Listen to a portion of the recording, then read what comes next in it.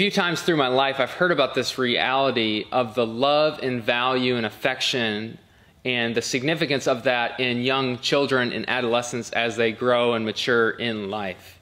And both the unwillingness or maybe inability to provide that from caretakers really has this tremendous impact on young lives and on adolescents as they grow up. And that lack of affection, lack of love, lack of care can result in lots of things. It can result in aversion to risk or trying new things. It can result in personality disorders. It can result in fear or anxiety about the future, about identity issues. And really, it just kind of encapsulates and models for us this impact of love and care. And maybe you've experienced that in your own life. Maybe you've experienced the impact of love and care and affection as you grew up in a positive way or maybe in a negative way where there's an absence there.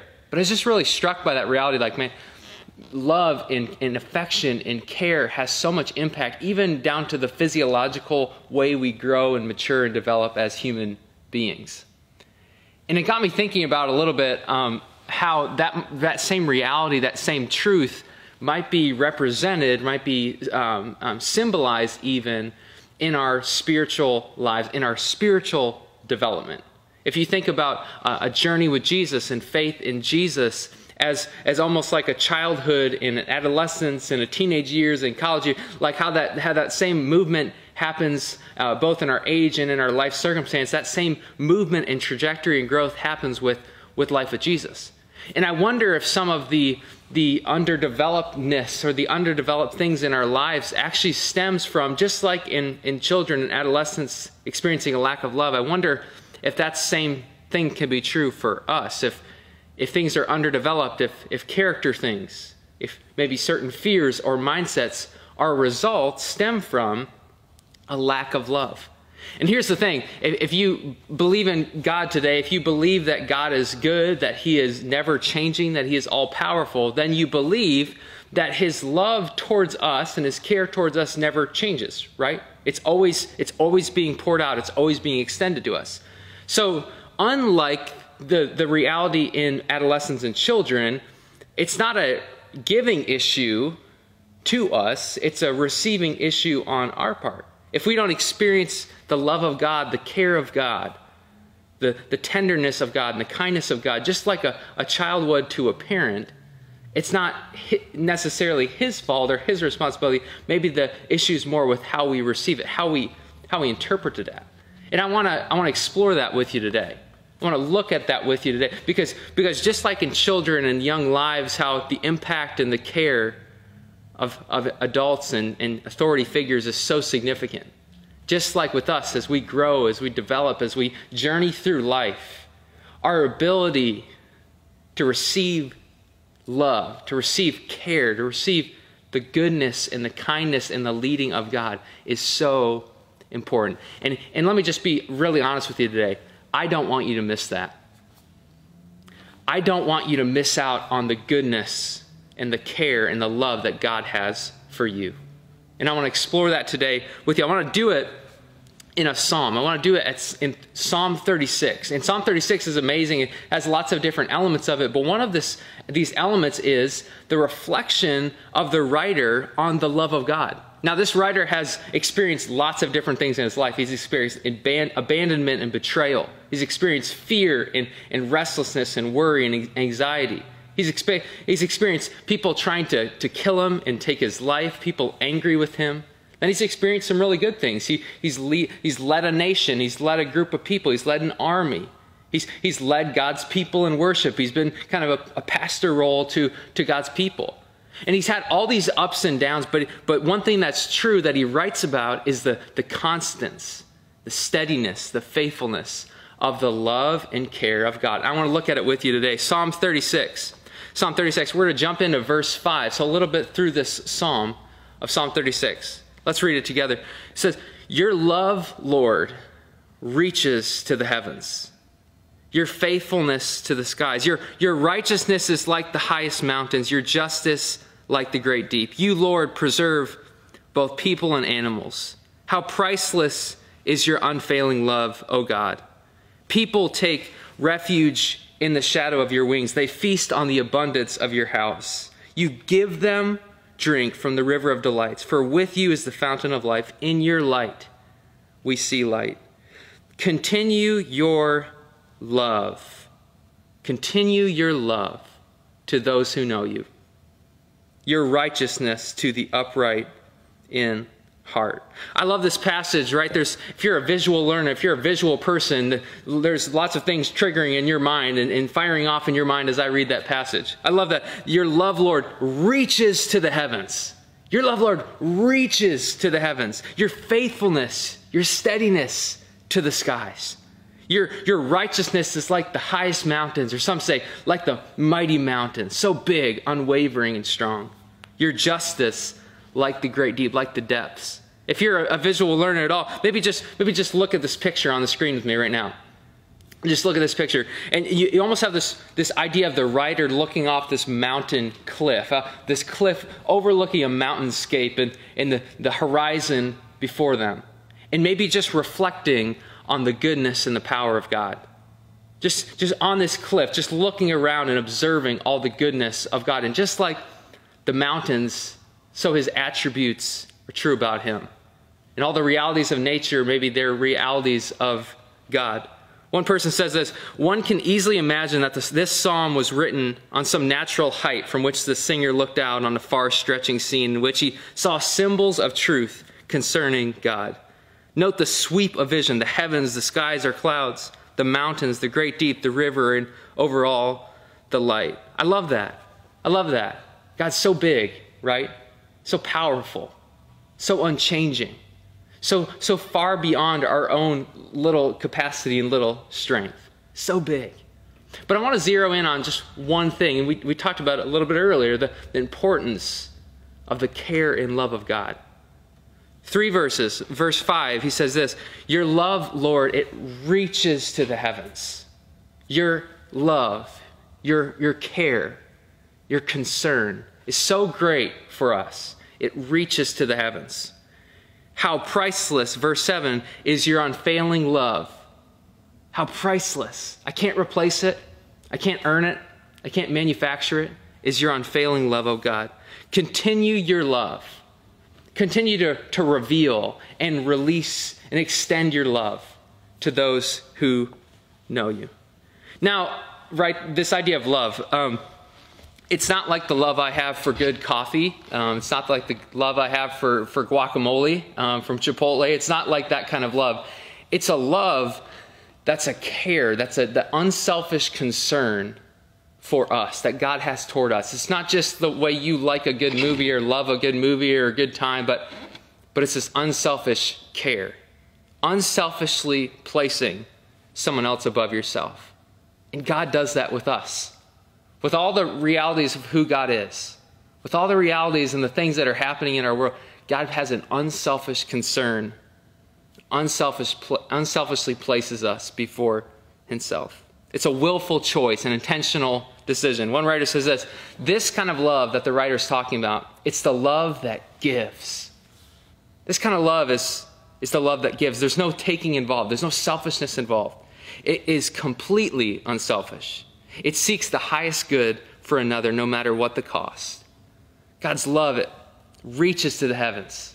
It's priceless. It's unfailing.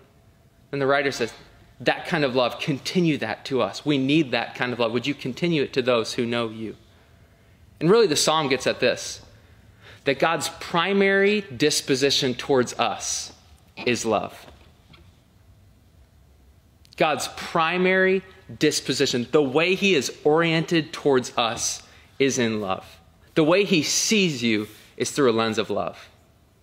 The way he thinks about you is through a lens of unselfish concern for your good.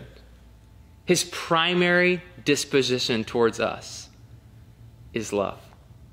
God's primary disposition towards you is love. His primary way of looking and thinking and feeling and acting towards you is love. For some of us, that's not the experience or the understanding we've experienced in our life, we've seemed to have in our lives. Maybe we've experienced a church or a person or a group. It's been really harmful in how we see God, how we see him as concerned about our life or how he thinks about our life. But God reveals through the scriptures, and we'll talk about it a little bit later, through all kinds of examples, his primary disposition towards you and us is love. And I'm really grateful for that today. I'm really grateful that God looks upon us through a lens of love. And it's not just huge, right? It's not just huge. Like the writer says, your love extends to the heavens. It reaches to the heavens. Your faithfulness is like the skies. Your justice like the mountains and the deep and all these different things. And God's love is that big, and he is that big. And God's love is big enough and powerful enough to extend to the whole creation, to extend to everything, the whole earth. And it's also close enough to extend to you. God's not just big. He's not just out there. He's not just in control of something. He's concerned. He's full of care and love for you. And God wants to reveal that kind of love to you today. I'm confident of it. God wants to reveal, and every day, he wants to reveal his love to you. And maybe you've been walking with him for years and years. The same is true. God wants to reveal that kind of love for you today. He wants to reveal that love to you. He wants to reveal it through a couple of ways. And it's not just a head experience. It's not just an informational transaction. It's an experience of knowing that you know that you know that God is for you. He's concerned about your life. He has your best interest in mind. God's primary disposition is love towards you. And he wants to reveal that kind of love. And he does it a couple ways. He reveals it through his creation. And some of us are people, when you just get outside, you seem to slow things down and the world makes a lot more sense and you understand maybe life and God a little bit more. And I'm the same way. I love being in creation. And just think about the words of the psalm, right? Like, your love, Lord, it reaches to the heavens. Like, I look at the heavens and the skies. Your faithfulness to the skies. Your righteousness is like the highest or the mightiest mountain. Your justice like the great deep. You preserve, Lord, both people and animals. Like he's saying, God cares and he reveals his love through creation. He reveals his love, the ultimate revelation and the ultimate picture of God's love for you and for me and for us is Jesus, right? We look at John 3:16, a verse that a lot of us know. And Jesus says about himself, for God, the Father sent me, the Son, so greatly loved and dearly prized the world that he even gave. God loved so much that he would give. Unselfishly, without a hidden agenda, God gave his one and only Son, so that whoever believes and trusts in him as Savior shall not perish but have eternal life.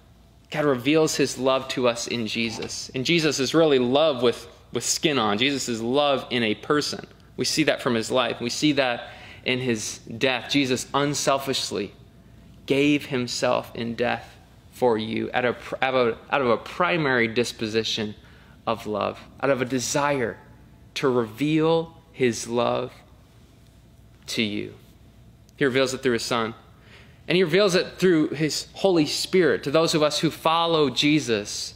There's a verse in Romans that's really helpful. It says this: God's love has been poured into our hearts. God has actually extended and poured and revealed his love through the Holy Spirit, through the very presence of Jesus, who has been given to us. God's love has been poured out. It's been revealed through the Holy Spirit that lives inside of us. Then another one is God reveals his love to you, and if you've been walking with him for a long time, or maybe just even think about your life in general today, God reveals his love to you through your own story. Through your own story. If you think back some of the times in your life that God's been faithful to you, If you think about the ways provision, maybe financially or in other ways, has been given to you and extended towards you, you're like, man, I couldn't earn that. I couldn't manufacture. I couldn't make that happen on my own. That's God's love for you. I look back over these last 12 months, and my wife and I, Christy, talk about this often. It's like, man, we look back over these last 10 or 12 months, and it's like there are countless ways that God has extended his love towards us. I mean, it doesn't make sense.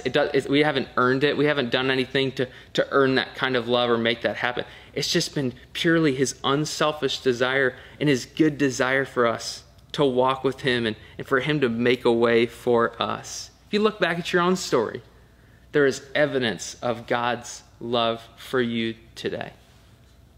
And maybe you would say, yeah, I don't know if I know Jesus. I don't know if I'm walking with him right now.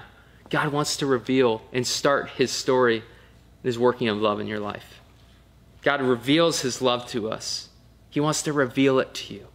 God wants to reveal his love to you. His primary disposition of love. And I want to share a story.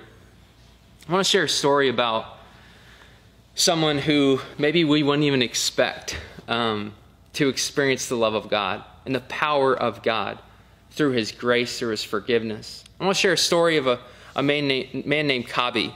And I encountered this story through a book called Everybody Always. It was written by a guy named Bob Goff. And Bob has all these stories, and really the premise of the book is how do we love everybody always? I mean, pretty fitting. Like, that's what God does for us, so how do we do that for others? And he writes a story of this guy named Kabi who's a witch doctor in Uganda. He's a witch doctor, and part of the role and duty of a witch doctor in a town is to perform sacrifices to pagan gods, to these gods who they believe have power and who they believe want to work in their life. And Kabi eventually was led to abduct this little boy named Charlie. And he attacked Charlie, and he actually mutilated him as an act of pagan worship, as an act of this witch doctor role and responsibility, and as a ceremony and an offering to one of these gods. Super tragic story. It's like, how would anyone even get to that point? But Bob suddenly encounters Kabi, and I want you to hear on this story. I want to read it for us. There's a few pages out of the book, and just hear all the change that happens in the story. Hear what happens. It's just wild. I know you're going to love it. It says this. This is Bob writing. He says, "The minute he attacked Charlie, Kabi became my enemy. He wasn't a little evil. He was pure evil. It's easy to talk a good game about loving your enemies until you have one. I realized if I wanted big things to happen in my life, I'd need to take bigger steps and risk more than I had before. So I decided to visit Kabi in prison. Kabi had been sent to Luzura Maximum Security Prison. Luzura is one of the scariest places on the planet. It was built in 1920 for 200 death row inmates. There are over 3,000 men in Luzura today. There are no windows in most places. If you go to Luzura, you go to die. I contacted the warden at Luzura prison, and I gave him my name and said I'd like to see Kabi.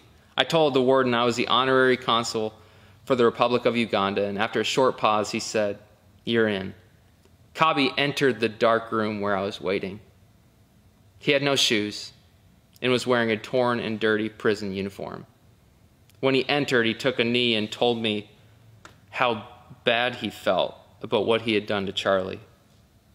Skeptical, I thought he was just sorry because he had been caught and we punished him. He told me what it was like growing up the son of a witch doctor and what witchcraft had done to him over the course of his life.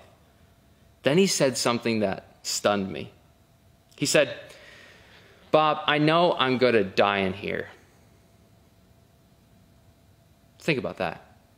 Guy on death row in this maximum security prison, talking with this guy, Bob, from California. I know I'm going to die in here. But what I really need is forgiveness. His words hung in the air. Forgiveness? For a witch doctor who tried to sacrifice Charlie, this little boy, my immediate reaction was absolutely not. He tried to kill the little boy, but something inside of me had started to change. The change hadn't been nearly fast enough, but it was nevertheless happening. I didn't see a killer in front of me. I felt like I was looking at a criminal hanging on a cross next to Jesus. I heard Jesus' words to that criminal, "Today you will be with me in paradise." There wasn't a quiz Jesus gave to the criminal to get in. He didn't ask the guy about his position on social issues. He didn't ask him to change his behaviors or say a prayer first. He just said, "You're in." Standing in a dark room next to a death row is a long way from paradise. Kabi and I went on to talk about what his family was like and what was important to him. I talked about my family, what was important to me. We talked about what I was learning but still didn't have figured out yet about love and grace and forgiveness and Jesus. Then something happened that will forever shape my understanding about what Jesus talked about. Kabi said he wanted to put his faith in life in the strong and kind arms of Jesus. When he did this, you could say he was coming to Christ, as many people would say. But in a way, I was too. Because I was moving away from just agreeing with Jesus to doing what he said when he talked about loving my enemy. What Kabi and I are both learning about love and grace and forgiveness is that none of us needs to fully understand it before we receive it. I've met with Kabi a few times since he began his adventure with Jesus inside the walls of Lazura. When I do see him, I don't see a felon anymore. I see a guy trying to follow Jesus just like I am. While our life experiences and circumstances could not be more different, it turns out many of the problems we have turning into the men we want to be are the same. After one of my meetings with Kabi outside of his cell, I asked the warden if anyone had come to talk to the inmates about what Jesus said our lives could look like with him at the center. At first, he waved me off. But then, as if I'd done a Jedi move, he said he'd let Kabi talk to them. A couple of trips later, Kabi and I stood holding hands in the courtyard with my son Richard and a few other friends. I listened while Kabi told 3,000 dying men about the new life he had started with Jesus. And I knew what many of them were thinking. Wait, this is the witch doctor, Kabi? The evil guy? Jesus? Him? Unbelievable. Kabi spoke for 30 minutes. Bob writes, honestly, I've never heard anyone hack the gospel message worse than Kabi did that day. His message was garbled and halting, and he barely got anything right. But by the time he was done, every guy in the place knew who Kabi was and what he had done. More than a few knew that I was the guy who had put him there. Our standing in the courtyard together, not as enemies, but as brothers, filled in all the words Kabi had messed up about Jesus. This is the story Jesus came to tell in your life, in my life, in Kabi's life. He said he would turn us into love if we were willing to leave behind who we used to be. When Kabi finished giving the worst, best sermon I've ever heard, hundreds of guys started walking towards us. Kabi picked up a water bottle, as did a couple of other friends. He started baptizing the other prisoners. At first I was thinking, wait, you can't do that, Kabi. You hardly know anything about your faith. You know almost none of the doctrine, and you're a killer too. But while I rattled through all the reasons he couldn't, Kabi kept splashing water over the heads of these men, inviting them to begin the adventure of becoming love themselves. I realized in that moment, Kabi probably knows more about Jesus and forgiveness than most of us. It's a crazy story, right? Just wild. Transformation, the change, and the reconciliation that happened in that life. And the guy from California, a lawyer, a guy in Uganda come together, talk about this Jesus. And like Bob says, become love themselves. Here's the thing. Kabi experienced the love of God. Through Bob's life, through the Holy Spirit, through what Jesus had done, Kabi experienced the love of God expressed in forgiveness. expressed in grace and understanding and compassion. Kabi experienced that God wants to reveal his love to each one of us. Kabi experienced that God wants each of us to have this revelation that we know, just like the seats we sit on, just like the ground we stand on, that God is for us, that God is concerned about us, that he loves us, that he has this unselfish desire for our good. And God wants to reveal that kind of love to you. But just like Kabi's life, just like the baptism with the water bottle, God wants to release love through you as well. God wants to reveal his love to you. And he wants to release his love through you. He wants to release his love through you. See, God sends Jesus, the Father sends Jesus into this world, and Jesus shows us what love is like. But then Jesus invites us to show other people, show those around us what love is like, and ultimately what he is like. God wants to release his love through you in powerful ways, in big ways, small ways. Mother Teresa said this, and a lot of us know who Mother Teresa is. She said this: not all of us can do great things. Not all of us can do great things. Not all of us can be famous. Not all of us can be on TV or on social media and do great things. But we all can do small things with great love. We can't all do great things. We can't all be great and be famous, but we all can do small things, tangible things, simple things with great and profound love. And Jesus says this: by this, everyone's going to know who I am and that you're my disciples, that you're my followers, that you're my friends, the one who I call my own people, if you love one another. By this, everyone will know who you are and who I am if you love one another. Again, it's not primarily convinced. It's not primarily, it's to love. It's to love. And again, God wants to reveal that kind of love to you. He wants to reveal it in your life. He wants to reveal it in your story. He wants to reveal it through Jesus. He wants to reveal it through his Holy Spirit. And he wants to release that love to those around you, to people in your life, and people like Kabi, people like Bob, people like Charles, people in your life that need it. People in your life that need it. People in my life that need it. Receive the love. Experience it being released through us. And that doesn't happen through an argument. It doesn't happen through words. It doesn't happen through a sermon. It doesn't happen through a song. It happens through the Holy Spirit. God's presence making it real for the first time, or maybe for the 100th, 1000th time, that God is for you, that he looks on you with concern, that he looks on you with love. And he wants to reveal that and start the process and the journey of revealing that to you today. And so what we're going to do, our team's going to come, and we're going to have this moment of just allowing God's Spirit, his presence is here, to reveal that kind of love, and maybe in an ongoing way, or maybe for you, again, it's like the first time it's actually an experience. It's actually, I know that just like the seat I'm sitting on, I know that God is for me. I know that he loves me. Despite what I've heard, despite what maybe I've felt in the past, God is for me. Before we do it, I want to just read this passage from the New Testament, 1 John 4, starting in verse 7. This writer writes to people he loves, people he calls friends, and he writes this about God's love for them. He says, "Dear friends, let us love one another. Let's release the love of God through us. For love comes from God. It finds its origin in God. Everyone who loves has been born of God and knows God. Whoever does not love does not know God, because God is love. This is how God showed his love among us. He sent his one and only Son into the world that we might live through him.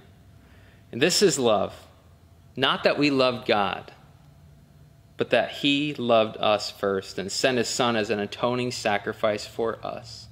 Dear friends, since God so loved us, we also ought to love one another. No one has ever seen God, but if we love one another, God lives in us, and his love is made complete in us." Just like the psalmist says, God's love, it reaches to the heavens. His faithfulness to the skies. His love is unfailing. His love is priceless. And our prayer is that he would continue that love, continue revealing and releasing that love in and through our lives today. And what if today could be a day? You could look back on it and say, man, I knew that God loved me. I knew that that was the right answer. I knew that that was what I should say. But that was it today. Today was a day that I experienced it, that I started to walk in it, that I was confident of it. And so before we have this moment and just kind of reflect and maybe experience the love of God, I want to pray for us today. God, we thank you for your love. Thank you, like the passage said, that you are love. That you're this model, that you're really what it means to be unselfishly concerned and have our highest good in mind. And I thank you again for your gift of Jesus. Thank you so much that you love the world so much that you extended, that you gave and you sacrificed your only son. You sent your son to us to be loved, to show us what love looks like. So I pray today that people all across this room, people in several locations, would experience your love being revealed to them. Would experience your love being made real and evident and tangible to them. And then because of that experience, we'd experience your releasing through us, your love being released in and through our lives. And so we just invite you. We invite you to say, make it real, God. Would you reveal it to me today? I'm open, I'm willing, I'm hungry to experience your love. We don't just want information. We don't just want a sermon. We don't just want to be convinced or a logical argument. We want an experience with you and your love. So I pray you'd do it today. In Jesus' name.